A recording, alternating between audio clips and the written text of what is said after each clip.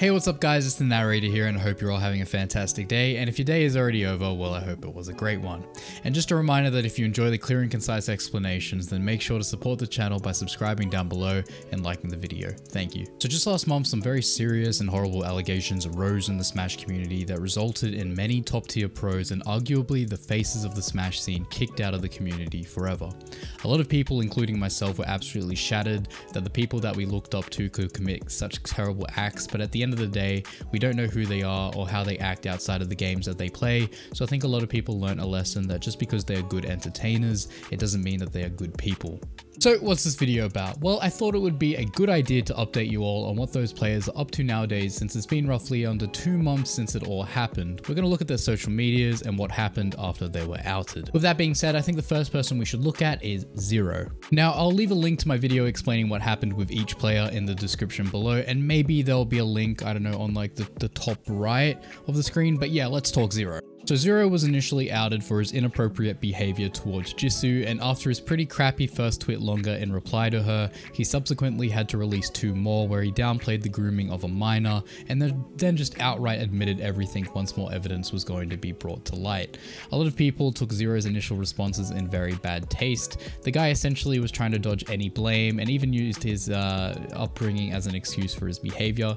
A lot of people just wanted him to take responsibility for his actions, and so the fact that it took him 3 tweet longers to admit his wrongdoings was just kind of laughable to a lot of people. So what's going on now? Well, it's no surprise that his YouTube is still up and running. He gains roughly around 1 million views a month, but no new videos have been posted. He's still monetized and earning money from the channel. The last thing that was posted on the channel was an explanation from him saying that he is in therapy at the moment and seeking ways to improve. I don't condone his past behavior, and quite frankly I find it quite horrible that he did those things, but I'm glad that he's seeking help because he recognizes that there is something wrong with him that he needs to work on. So I hope his therapy does go well. Apart from that, his Twitter is very silent. He deleted all of his previous tweets and seems to have fallen off the face of the internet, and he was banned from Twitch. So what about Nairo? Well, just like the Zero situation, the Nairo one was an absolute shock to so many people. Nairo was outed by Captain Zack in a tweet longer where he essentially claims that Nairo allowed Zack to perform oral sex on him despite Nairo being in his 20s and Zack being like 15 at the time. When the initial tweet longer was released by Zack, it exposed that Nairo was paying off Zack to keep quiet about the whole thing. After it was released, Nairo quickly deleted his Twitter account and then re-enabled after he wrote up a tweet longer of his own where he essentially admitted everything and decided to leave the community. To this day, his Twitter account is deactivated, although his YouTube account is still up and running, monetized, earning money. The Nairo situation was a pretty open and shut case. There was no real beating around the bush, the evidence was there. A lot of people honestly took Nairo's side in this situation, acting as if Captain Zack had forced him into doing those things with him, and you know, at first glance of those messages, it came as a shock that Zack would out him despite what looked like the clear-cut sexual advances by him on his part, but quite frankly, it doesn't excuse the fact that Nairo let it happen. He was well aware of Zack's age and he himself was much older than Zack, so he should have just pushed him away and said no. It's really that simple and people just seem to ignore it. Anyways, what about Cinnpie? Now, I copped a lot of flack initially in my first video about this misconduct because I pronounced her name wrong throughout the whole video, so yeah, I apologize for that.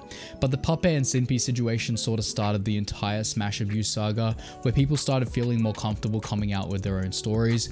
Puppet went into detail about a sexual relationship he had with Cinnpie when he was a minor and she was in her 20s, and it went over how it was a traumatic experience for him due to the mental toll that he took as he was young and he felt like he was being manipulated.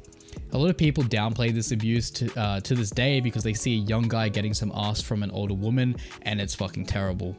It completely ignores the abuse that the victim suffered, and even though it seems cool on the outside, you don't know what else that person had to go through. With that being said, the allegations came out, Cinnpie didn't address anything.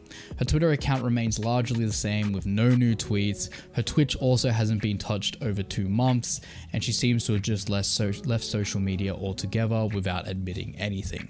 Now, what about the anti-situation? Now, the anti-situation was probably one of the odd ones. He essentially admitted to sleeping with a 16-year-old girl, but claimed that he didn't know how old she was. In the girl's TwitLonger post, she claims that she had told him prior to going out with him and his friends her age, but it's just a matter of he said, she said. At the end of the day, we do know that they met over Tinder, where you have to be over the age of 18 to use it. However, she seemed to have lied about her age. After her TwitLonger came out, Anti released his own, confirming that they did have intercourse, but he didn't know she was underage. He quickly deleted the TwitLonger not long after though, and said that he was going to contact his lawyers in regards to the situation. I believe he did this because the state that this occurred in still applies statutory rape charges even if the other person lied about their age. After the TwitLonger, he kept his Twitter up for a while, and it seemed like he was going to transition over to the Street Fighter community as he left the Smash community of his own accord. But looking for his Twitter today, it shows that it has been deactivated. His Twitch account is still up, but he hasn't gone live in a long time, and the same goes for his YouTube, no new videos for quite a while. He still does have an Instagram, but that seems to be largely inactive as well. Okay, what about D1? So the D1 allegations, in all honesty, I thought that the D1 allegations and his response was handled fairly well. It was the only situation that didn't involve a minor. The accuser went on to say that he had sexually assaulted her while she was drunk and she didn't remember consenting to anything, but his response was he was drunk and he didn't remember anything either.